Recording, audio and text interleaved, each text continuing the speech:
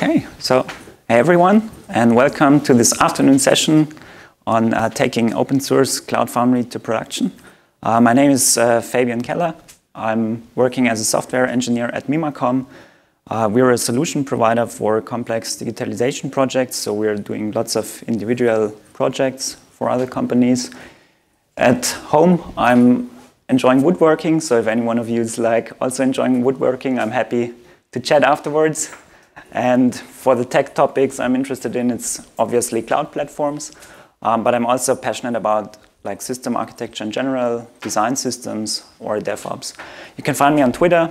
My Twitter handle is prefixed with an underscore because my name is quite popular in Germany, so there's any valid combination is already taken, so there's the prefix underscore, just keep that in mind. Okay, that's the bunch of us at mimacom. We've had our 20-year anniversary this year. So we all met, and this is the whole bunch. Anyone can see me? Probably not. It's somewhere in the back, but yeah, so that's it with the marketing part, I guess. So let's get started about what this really is about. So we're talking about open source Cloud Foundry now. So open source Cloud Foundry is tempting and it's really interesting, but why would you do this in the first place? So we identified three reasons why people generally want to do open source Cloud Foundry. The first reason obviously is privacy. So you can run and take open source Cloud Foundry and run it where you think the data is secure. So that's really nice. But it's also about control. So you can with open source Cloud Foundry, you're really in control. You can do anything you want. Basically, you just take the code, get it, and have it. And you also have access to the platform. So you're not locked into something you can't access, if you have a hosted Cloud Foundry solution somewhere, but you can really access all the logs and things. So that's why people like to use open source Cloud Foundry. When generally speaking, there's two sides to this. So the one side, oh, let's do this. And the other one, the other positions, let's better not do this. So who in the room has used open source Cloud Foundry before? Is there anyone here? So already deployed and to production? Yep. So some hands went down, but we have someone also in the room. That's really nice. So the people that say, let's do this, they commonly say, okay, OHCF is easy. It's basically the same technology. We can do this. There's even no license cost, which is pretty cool. But it has a price, obviously. On the other spectrum, it's more oh, it's really scary. We don't have support. And also, what I hear often, we're not an open source company, right? So it's people and companies start to get a handle of open source with Cloud Foundry because usually they don't do open source at all. So that's also really on the contrary side. Where I'm going to talk you is somewhere in the middle. So I'm not here to say it's super easy, you can do it. I'm also not here to say it's impossible, but I'm trying to make up some points for you where you can judge for yourself whether it's worth it or not, because it has some drawbacks, of course. And I'm talking about the challenges we faced. And to make this talk really tailor it to open source, I'm going to talk about the challenges that are unique to open source Cloud Foundry that we have identified. So deploying a cloud platform itself, whether it's open source or a vendor distribution, regardless, it's a challenge by itself. But I want to really boil it down to what's unique to the open source Cloud Foundry. We did this for a customer. So our case was we had 900 application instances up and running on 2 foundations, and we wanted to shift them to open source Cloud Foundry. There were 200 software engineers involved, and we had 6 months from project initiation to go live, which was kind of an arbitrary number. But we had these 6 months, and we had to go live. And we actually made it. We were 6 platform engineers, so 3 from the customer and 3 from our side, where we worked in a combined team to make this happen. We went through 4 phases in general to ship this project. So the first was the planning phase. We initially had to decide where it is going to be in the data center, how big do we do things, what's the domain and stuff. So that took some time also because it's like on-premise, so they had to order things and create firewall requests and all these type of things. And then we actually started deploying it, and it's like, oh, we really can do this. So it actually worked, which was great, and we just went live. And like afterwards, we like realized, okay, now it's time to update and change things. So this was like kind of the first things where things got tricky, because now we were live and we couldn't just change the platform. And where we are today is like really taking things to concourse, automating a lot, and building pipelines. So we're somewhere in between that operating and thriving phase at this point. But I think these 4 phases are typically the ones you go through from like really taking open source Cloud Foundry and starting out to really going to production. Along the way, we faced some challenges. So naturally, we had some technological challenges. I mean, it's like a complex product by itself, but there were actually more challenges we faced. And I personally think that these challenges are sometimes the harder challenges to solve. We've had some organizational challenges. For those of you who were in Basel last year, you might remember the picture I just had to take this. It's like really a famous building in Basel where we had the last CF summit. But there's also like process challenges. So lots of processes we had in the company were affected or might be affected. And last but not least, like cultural challenges we faced. So I want to first start off with technological challenges. So for developers, in the first place, like using the platform, there's actually no difference. That's the good part. So it's still open source. It's like any vendor distribution. It's like it's got the same cloud controller, API. It has the same way of pushing applications. So there's like, for them, there's not really a difference. It's like the same experience for them. They have the same like operations constraints and things. They have the exact same runtime. I mean, from a build pack perspective, or at least there should be. I mean, there's like version differences and things, but apart from that, it's like really the same platform. There's one thing that's different, that's data services, of course. Luckily, the data or the customer didn't use any data services that were like only for proprietary use. So during the migration, we could just neglect any data services because they were external, like running on-premise things. So was pretty convenient, and we only had to like migrate the runtime, which is why it was even possible to do this in the 6 months, I believe. So then, like, if it's the same, so what's actually the difference? So if we take open source Cloud Foundry, we have a set of components. Those components, you can just go to GitHub, download them, to Bosch.io, download the releases.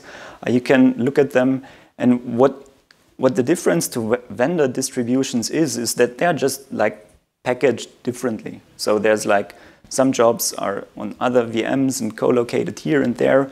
So they're just like vendors typically just like move around these boxes. But in the end, you have the same code, right? It's like all the certified distributions, they have like kind of, I mean, they didn't patch or change any of the code. They might have just changed the packaging by itself. And by packaging, I mean also like in OSCF, we have like YAML packaging and things. And with a vendor distribution, we typically have some user interface where we can do things. So what's really nice about the vendor is that it hides operational complexity. So that means we have this operational complexity now. And the first thing for the whole team was like to really dive deep on learning Bosch. So, I mean, Bosch is like the central deployment component. We wrote a lot of scripts for Bosch. So all the deployments were like scripted in Bash script files. And we had these, we used the CF deployment base YAML, and we used all these operations files. So we used upstream operations files, of course. Then as we were deploying like multiple environments, we had some like environment-specific operations files that only apply to a single environment, and some environment agnostic files. And we came up with this way of like putting them in different folders, organizing them, so we could reuse them across environments. And all of that makes up just a single, I mean, that's just an excerpt of the real file, but in fact, it's like how we do things. So we have the operations, and usually we have vars files as well. So we have like the operations file, and on the same hand, we have like a vars file that really does the specific configuration for that environment. That means the operations file would like have something to change the IP address, and the environments file would then actually set the IP address for the specific environment. And this worked out pretty well. So with this structure, we could work a lot. And to move forward here and really take this to production, we had to deal with a lot of like different concerns. So all these kind of things you need to do. And actually, we were just like looking at what's there, and there's really a lot in building up a production environment. So you typically want to take care of backup and restore. So in CF deployment, there's actually just a lot of ops files that do this for you. There's log management, so there was the enable component syslog operations files that streams the logs to a syslog endpoint. We have even some monitoring operations files. The resurrector is enabled by default, which just restarts VMs on failure. We had like a template for instance sizing. So there's a scale to 1 AZ. We just repurposed this, used the ops file, and like wrote our own based on that. It's actually the CF deployment is like high available by default. So that's also pretty nice. There's lots of security operations files, like put this certificate here, do MTLS there. So that's also convenient. You can just like look at what's there, take them, and really secure and harden the environment that we were building. So that turned out to be great, like as a starting point. But still, we had to tailor some things. So we really started like writing own operations files. So for example, we had some LDAP integration. We wrote this operations file for LDAP. And now when you're like starting to write operations files, then the team needs to know what to write, right? So because I mean, it's like you need to understand what happens here. So to understand this, that's really great. I'm not sure if you've seen that, but on Bosch.io, you can just go to the releases tab on the top and just choose your release, and then just go into the documentation. And for all the properties you have here, there's typically at least one sentence describing what it actually does. So I mean, so the team had to learn just to go there, see what needs to be changed, skim through the documentation, and see then, like, do we need this? Don't we need this? And that was like kind of difficult in the beginning, but it turned out that the more you do this, the easier it gets. But then at some point, there's like, for example, this add shadow user on login property here to the right. So it's actually cut off currently, so you can't read what it does. And suppose you don't understand the text here, so what would you do? It's like, how do you get more information about this when the documentation is not sufficient? So what you can do is, like with this add user on login, or what we typically do is we just go to the release repository. So for example, to the UAA release, and we just put this into the GitHub search. So it turns out that this specific property is used here by the release to set this property in the config file. So, and from here, we just did another GitHub search in the UAA repository, because from there you can now find out what this property does when it's in the configuration file of the UAA. And from there, we figured that like it's being repurposed as a property here and exposed, so it's been renamed, so we need to search again. And eventually we found what it does. So this is like during the authentication method, it just creates a user inside UAA. And that's what this configuration flag is for. So we traced down this configuration that we had in Bosch to the real source code, and we understood it, what it does. And we could even have some context about why the source code is there, because in Git, you can hit the blame button on GitHub, and you actually see the people and why they changed specific lines of code. And this is an approach we use really often, because that's how you like run open source Cloud Foundry, right? You need to understand what happens, and if the documentation isn't enough, you need to go there. So the number one advice here is like, just don't be afraid to dive into the source code. That really turned out to be useful, but it's a skill that everyone needs to learn. So that's really difficult, especially if people are more from operations and not like from software development. They are maybe not that familiar with bigger projects and source code. So that really was challenging. Another challenge we faced is, I mean, we had the existing workload. So to really go to production, we had to like shift the traffic, right? So what we did in the end, we wrote this migration proxy. So we just deployed this on the old foundation as a route service, which is really nice because Cloud Foundry allows us to build this route service. So what developers could do is, I mean, the traffic still went to the old foundation, and the route service kicked in, intercepted the request, and just proxied it to the new foundation. So like by using a service, the developer could by himself like switch the traffic. And once he was confident, he could like issue the route change with the DNS team. So that was just separate, and it took some time for them to change entries and things like how it usually happens in an enterprise. But eventually they figured, or they also could do this. But I don't want to go too deep into the technical specifics, but more focus on the different challenges we had in these other areas here.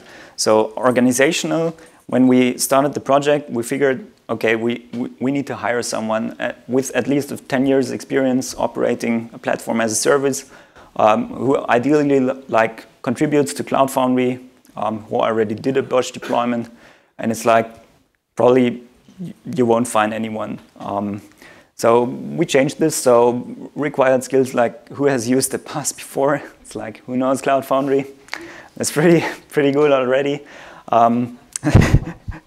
I mean, that's how it is. And actually, a funny coincidence happened.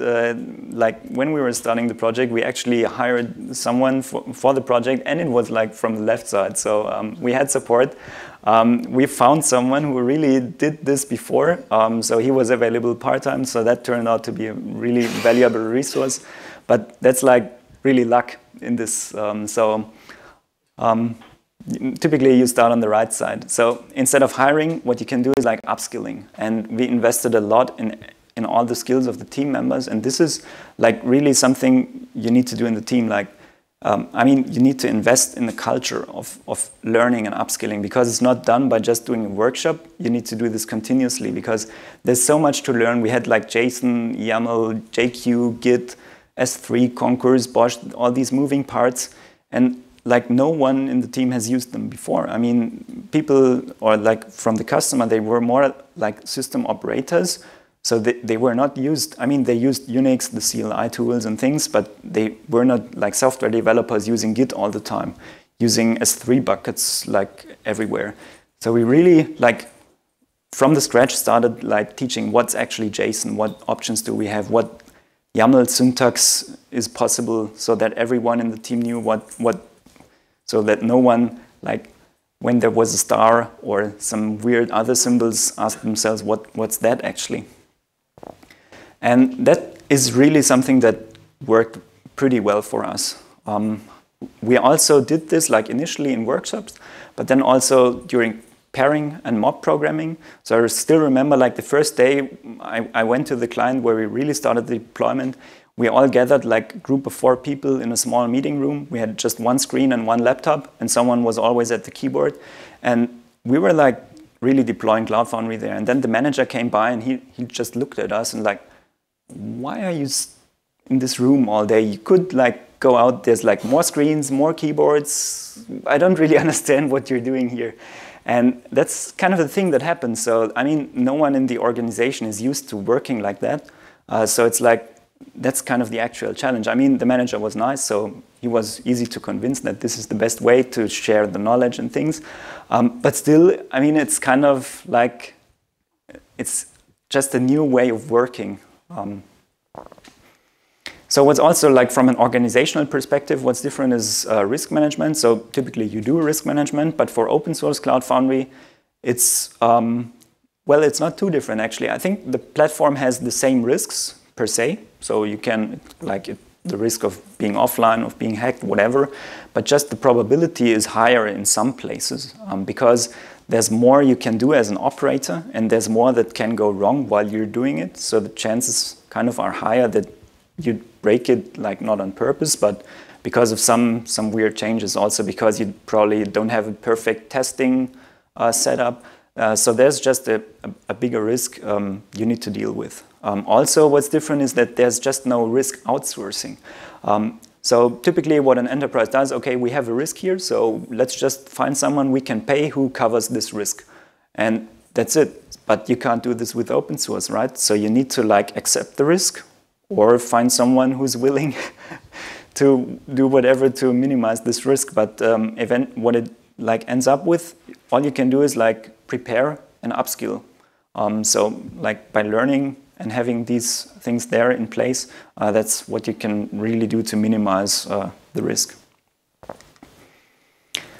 From a process perspective, I mean, there's lots of processes involved, and typically organizations have lots of processes to get things to production. So that's where they really are like finger pointing, like who's gonna click the button, who's gonna do this and that. And that's really interesting. So, for example, we've had build packs. So, I mean, we got the build packs from GitHub, and we just build the build packs ourselves and take them to production. So we have like Conquerors up and running. It's just using the standard build pack packager, but it's a binary in the end, or a zip file with the scripts and things, and we build this ourselves. So it's like not that we deploy like pre-compiled things that we get from somewhere, but this is actually what like the team builds, and this is also new in an enterprise context in most places, because usually they just buy software and run it. But now this is really about taking like infrastructure code, compiling it by yourself, and then taking it to production. There's also like, we compiled the build packs in the first place and then rolled them out, and so you can see that this is a real thing. There's also some failures here, which I like did on purpose. So they work, these pipelines, but just that you can see, I mean, you have pipeline failures also. So that's like what you need to deal with. Next to build packs, we also have like upgrade automation. So we're like still working on that, but at least what we did for the deployment, we rolled out and deployed everything with Conquerors pipeline. So this is the Conquerors pipeline to deploy Bosch and to deploy Cloud Foundry itself. So it's not too complex. We don't do a lot of resource handling in Conquerors resources. We do that ourselves. But as you can see, you need to build this, maintain it, understand it, and you have a Git workflow in the end. So that's pretty nice once you understand it, but it's like a huge learning curve to get started for the team. Also, what turned out to be really, really great is in designing these pipelines to first configure and upload things, then to deploy things, and then to smoke test. So that's like the standard pattern we use, like to really always have a smoke test at the end. So if the deployment fails, then the smoke test latest should like discover that the deployment actually has failed. So we intend to like really build and automate, but there's like little time and so much code. So what we want to do is like automated release integration testing before we actually deploy it to a use foundation that's being used.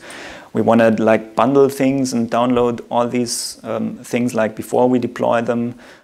We also have a GitOps workflow that works, of course, but we also want to like improve and streamline that. So there's more to come. But yeah, that's like kind of the process we have around the platform. But there's more. So like for support, there's like literally no process anymore. But what you can do and what the company needs to do is like get involved in the community. So there's like lots of places where you can get involved, contribute, give back. So there's the Slack channel, obviously, which is like really great. There's GitHub, lots of projects. You can get involved in issues, resources everywhere. We have like Twitter, mailing lists also. But in the end, there's like no SLAs on all of these kind of things. So if you need support, you can hope that someone is willing to give support. but you can't rely on that. So that's like also something the enterprise needs to deal with. I mean, also when it comes to bug fixing and patching, it's we can't really patch currently. So we need to learn Go. Like that's the first thing. Then you need to compile it. Then you need to create the Bosch release. So that's a huge chain of things you need to do to really patch it yourself. So that's a huge thing that's still like for next year. There's also, once you patch it or fix it, please give it back. So that's like also really difficult, or if you do other things, because companies usually don't open source stuff. And the last part now is about the culture. So the first thing we had is an agile setting. So this was like the base of what we do. Because what we want to do is like deliver value, and we want to do it fast. That's really important, and like that involves a lot of things, because it's not the way people used to work before. So it's also like not only all these technological and tooling changes, it's also the way they work together changed. So we have a backlog, it's prioritized, we have stand-up meetings, we do different forms of collaboration like pairing, mob programming and things. So that's like also really a challenge for the people to adapt to that. I mean, it takes some time. Now they are used to it, which is great. And now they are like in a state where they can really reap the benefits they gained from this kind of thing. But it just takes time. And that's like what's really important to say. Also, failure happens. I mean, there's a lot of companies where there's a really bad blame culture. So if you want to do open source, get rid of that first. Luckily, we did not have to deal with these kind of things. But still, with open source Cloud Foundry, it's really easy to do things wrong or to get things wrong. We also had like kind of states where it wasn't that great. But it's like really important to not blame people for doing that. Because if you don't take the risk in doing things, then it's going to stand still, right? But also, on the other hand, appreciate if someone did a good job. So that's really, really important. We also had a great party after we went live. So that's like also really important, just like celebrating and achieving what you have, like celebrating what you've achieved. Which brings me to the last point here about giving back. So I think if you want to do open source Cloud Foundry, you're like kind of, you need to give back, because you live from the community, and the only thing that you can do is like to contribute back. So there's like lots of ways to contribute. You can share what you do, how you do it. You can raise issues, contribute patches, get involved. That's really, really an important thing. And so we just started with this, and we came up with this Cloud Foundry Operators Guide, where we want to share how we actually did it. So for the technical details, you can go here. It's like really the first draft. We will update and evolve this over time, but this is kind of the high-level documentation of how we do the scripts, the architecture of our directories, the things. So that's have a look there. It's going to be updated over time. It's on GitHub also. You can participate and write the documentation or improve it. So yeah, would we do this again? Definitely. So it was really interesting. Everyone learned a lot. So that was really, really great. Everyone like also grew personally because of a huge amount of challenges and tools we learned. But there's also like only consider this if like the PaaS is really part of your business strategy, or you can also like run Cloud Foundry next to some vendor, but you really need to be dedicated on running the open source version. If you're not dedicated and you don't want to invest in these kind of things, then you better not do it. So thanks for joining. If you have any questions, I'm still here. Yeah, and also on Twitter. So thanks.